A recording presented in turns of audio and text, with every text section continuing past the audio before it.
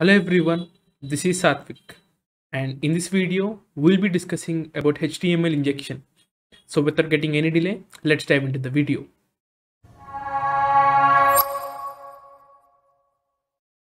Guys, first of all, really thank you for all your support. So we have been on the road to 5,000 subscribers. So really thank you for that.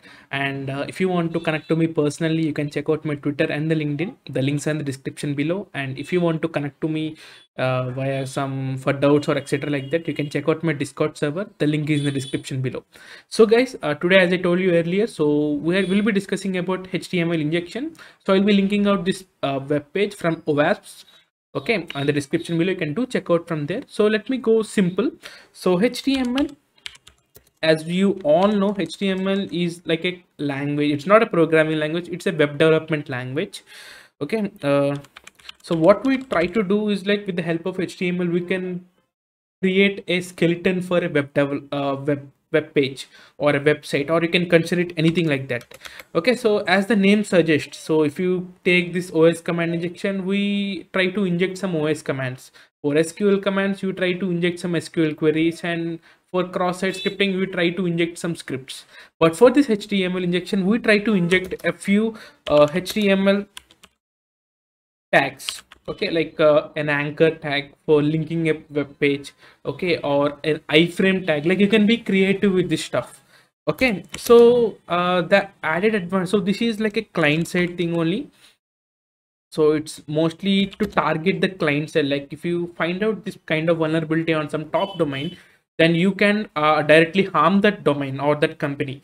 But instead what you can do is, like, you can harm the users, okay, the clients of that particular application.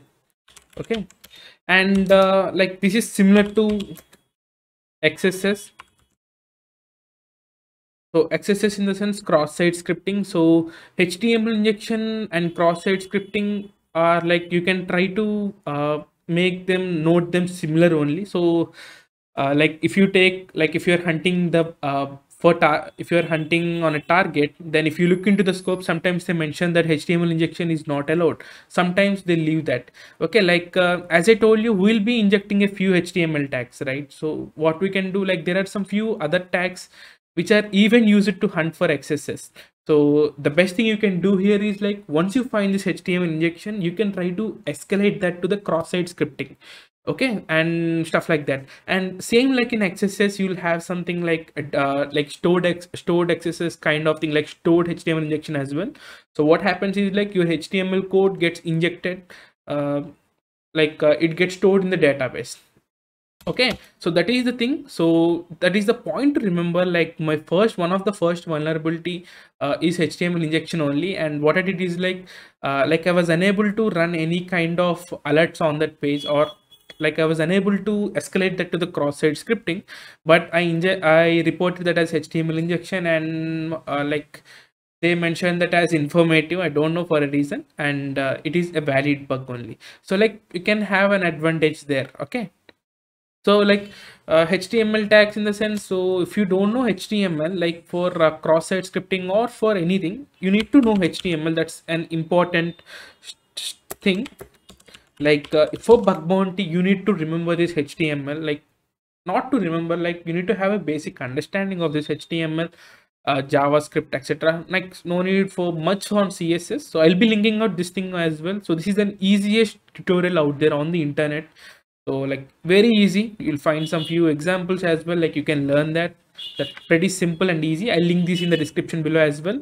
So there are a lot of uh, what you call, a lot of payloads as well. Like, you can add a script as well. Okay, even this is a HTML tag, or, like, there are different underlying tags as well. Okay, so I'll be mentioning few. Like, there are a lot, and the most popular thing is an anchor. So I had seen a few attacks or few reports saying that how they attacked an end user of an application with the help of this anchor tag.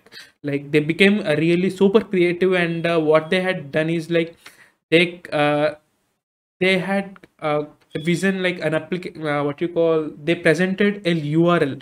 Like, if you click on this, you will get free bitcoins or etc like that. Like since it is like on the original application, so most of the people get tempted and they might get scammed or phished, anything like that. Okay, so that is all your creativity. Like you can inject a beef xss, a browser exploitation framework, uh, tag or anything is absolutely fine. So I'll show you a small tutorial. Okay, this is not a big vulnerability to show for or anything like that.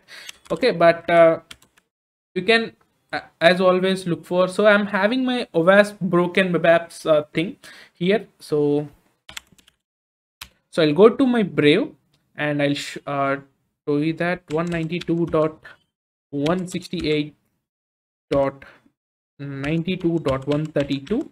So if you want to know how you can install this particular OWASP broken web app, so what it is like, it consists of all the OWASP vulnerable applications, like from this particular,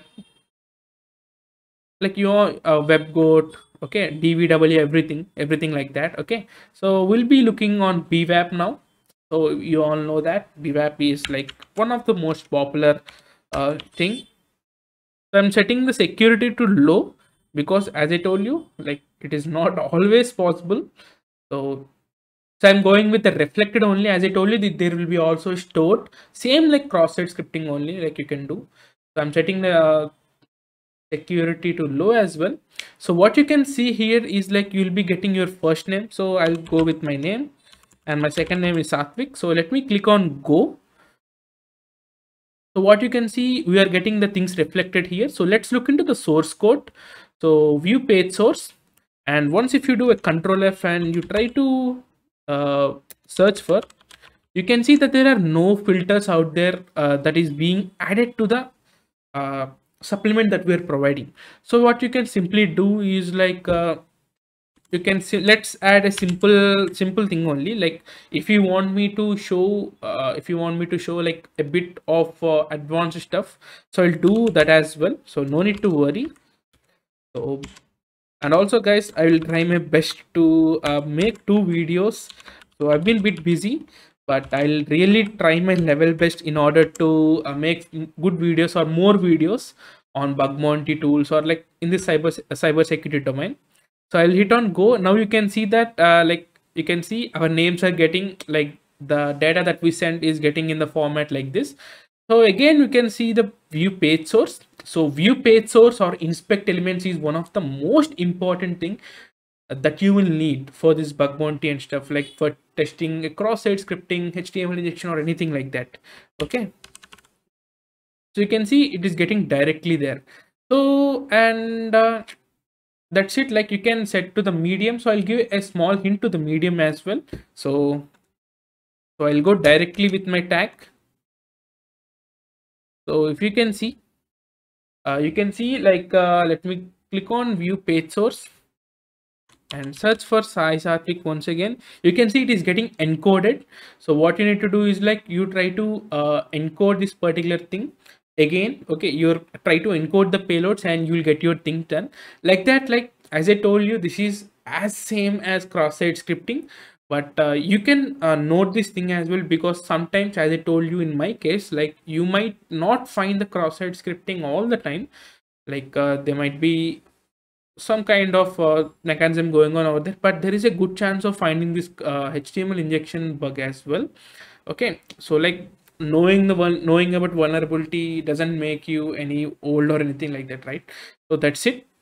And coming to the, like, this is what same like that. Okay, you can get creative with your payloads. You can find out a lot of payloads out there. So HTML injection payloads, like you'll get a ton of payloads over there. So like that you can go and stuff like that, and you can also read few reports that are available on HackerOne or Bugcrowd. So even reading reports gives you methodology on how to attack as well.